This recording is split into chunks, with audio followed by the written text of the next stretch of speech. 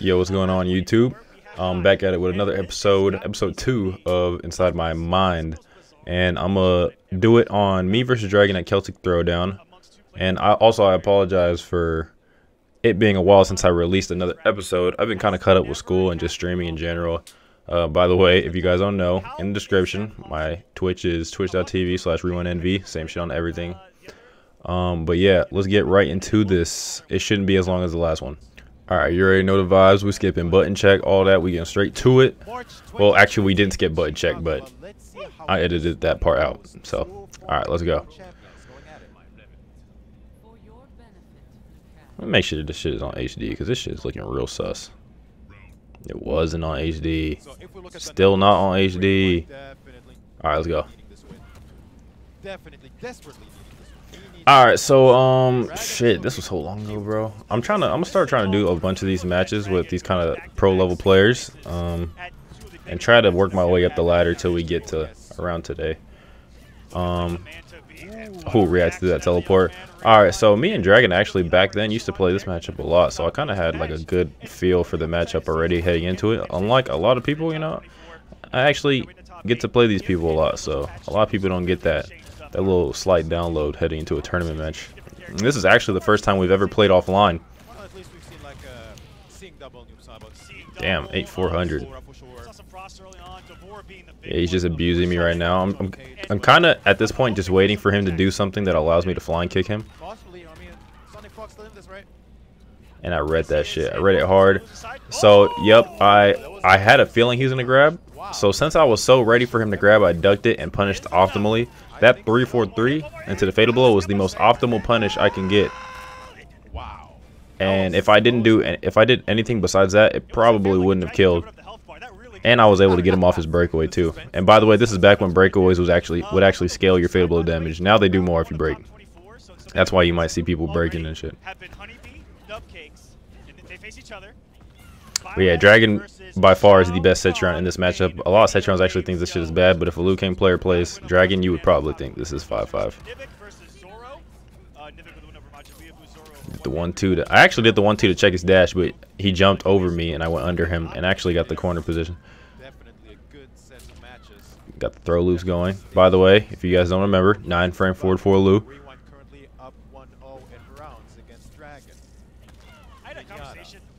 About how he approaches this character, Liu Kang, because it almost triggers me that he doesn't utilize 1-2 with Liu Kang at all. As you can hear, Aquaman's on the mic talking about how I don't use 1-2, because this is back when forward 4 was 9 frames. I was not using 1-2.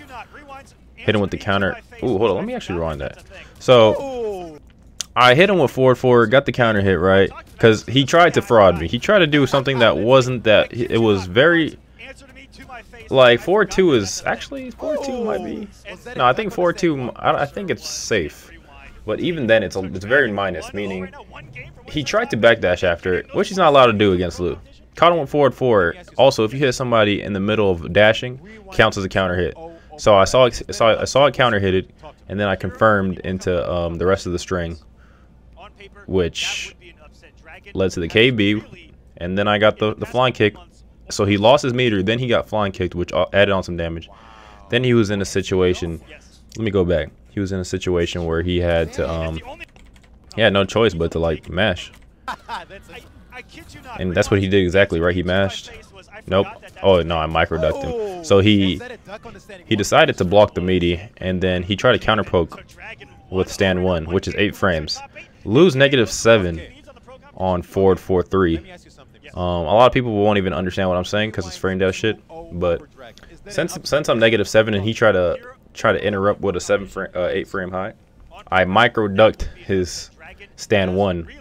If he would have had a 7 frame stand 1, I wouldn't have been able to do that. He would have jailed me. But since he had an 8 framer, I was able to micro duck him, which I knew. Cetron gets abused by micro ducking by Lu because she can't interrupt his staggers with anything besides down 4.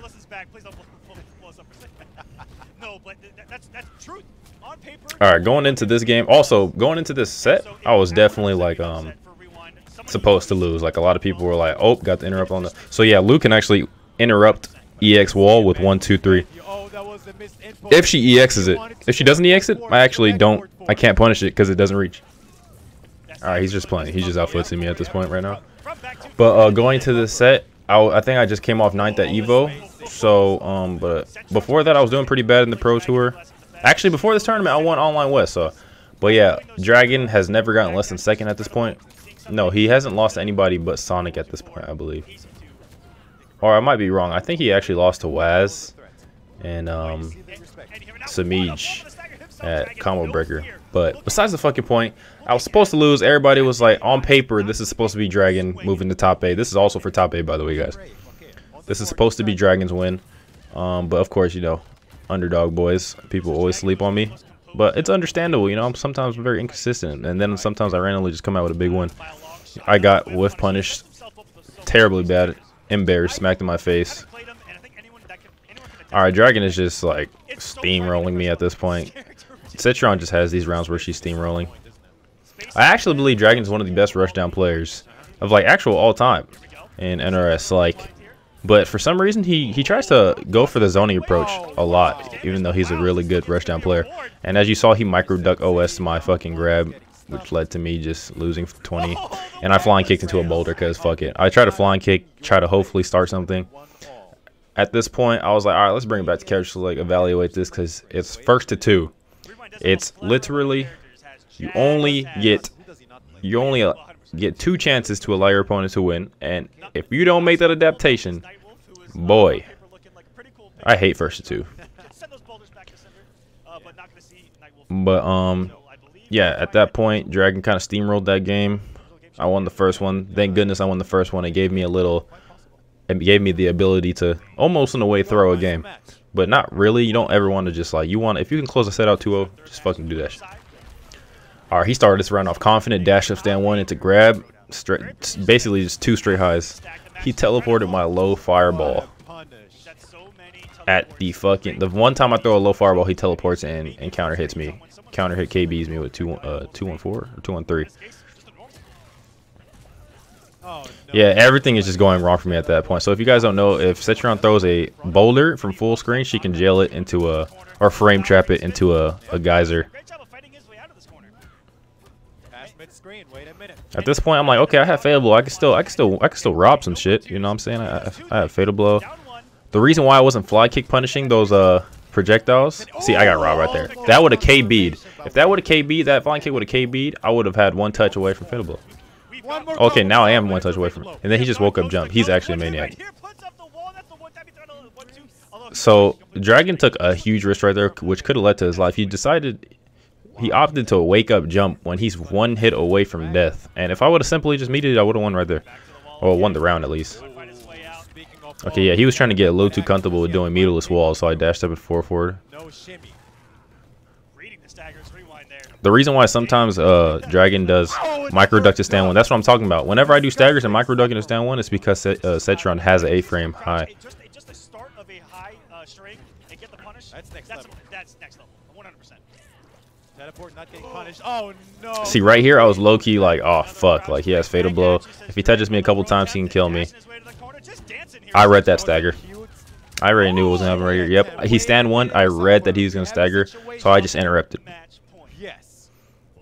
I had to end his momentum before it got started, because if he would have got to you know, flowing and moving, he probably would have fucking took that round. I dashed up in his face, hit him with a 4-4K. Oh, and Dragon at this point is literally just trying to read my grabs for some reason, and I think I micro-ducked him right here. Nah, he's still trying to read me grabbing. And then I micro-ducked him. Yep.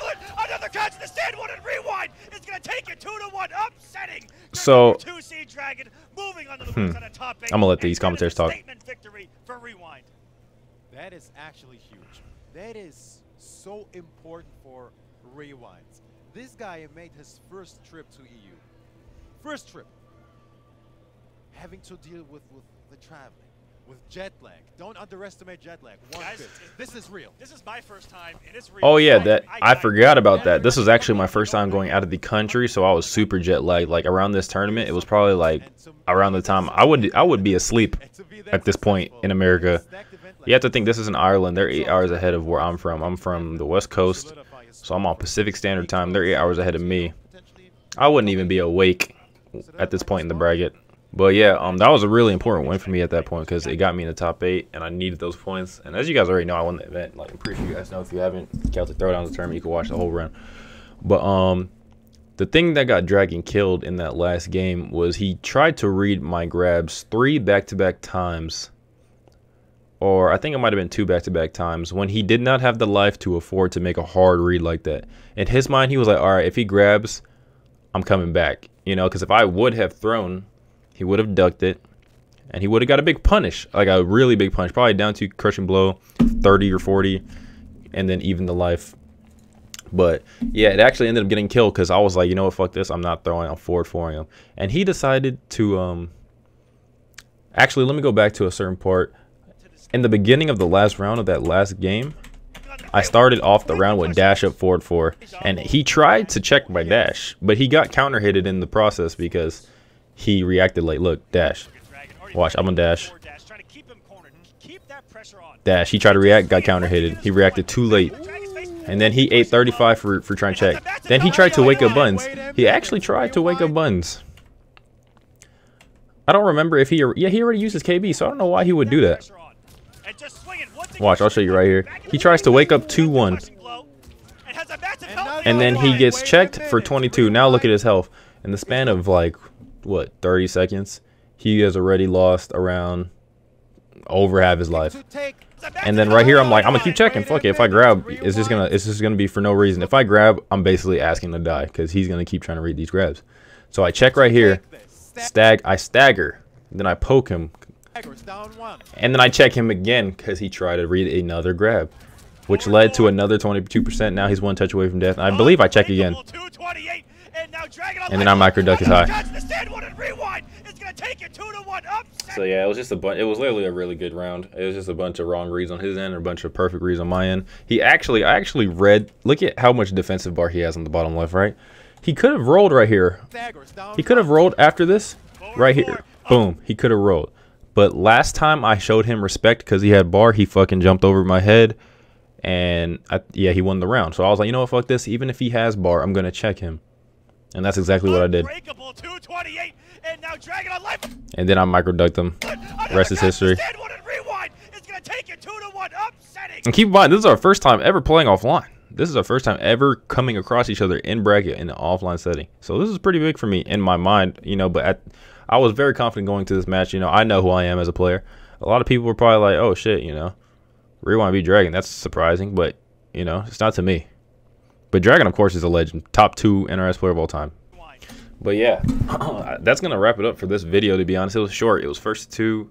The only reason the last video of Sonic with me versus was so long was because, for one, it was first to 3 because we're in top 8. He reset the bracket. We played in top 3 so we played to get to grand finals. Then in grand finals he reset me. Then I had to beat him in another set. That's the reason why that video was like 30 or 40 minutes. But appreciate you guys for tuning into Inside My Mind episode 2, Rewind versus Dragon Celtic Throwdown. And I'm gonna try to, well, let me know in the comments if you guys want me to you know, post these kind of videos at a more frequent rate, you feel me? Because right now I'm kind of just posting it when I feel like it. But if I should, you know, get a time frame like once a month, or, you know, once every 2 weeks, or once a week, post one of these, you know, then it'll, you know, just let me know. Because right now I'm just doing it when I want to, but I want to know what you guys want me to do. But all right, guys, take it easy, be smooth.